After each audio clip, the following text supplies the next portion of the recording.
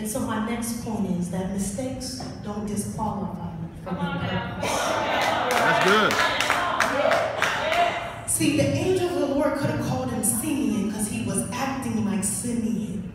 But because of his mistake, it didn't disqualify him from being the foundation of what is Messianic Judaism or Christianity. Do you not know if you can learn from your mistake, you can move forward? Mistakes are only there to help us recognize, one, that we're human, two, that we always need God, three, course correction. All right. If there's a quote that says, if you keep making the same mistake and There you go. having and expecting a different result, that's insanity. That's right. But do you not know what you learned from today is going to set up the stage for your tomorrow? Greatness, you have greatness inside of you. You're not what people say. Turn off people and turn on God. Stop trying to be somebody else. God created you original, don't die a copy.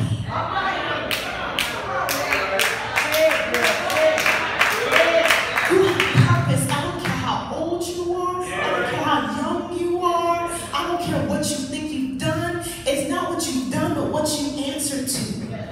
They may call you a whore, but I came to tell you that you're a virtuous woman. They may call you a liar, but I call you truth bearer. They may say you have a bad attitude, I call you pleasant. It's time for the church to begin to speak prophetically. Ask God for the discernment to see in someone what he sees in them. So we're coming to where they are and taking them to where they're about to be.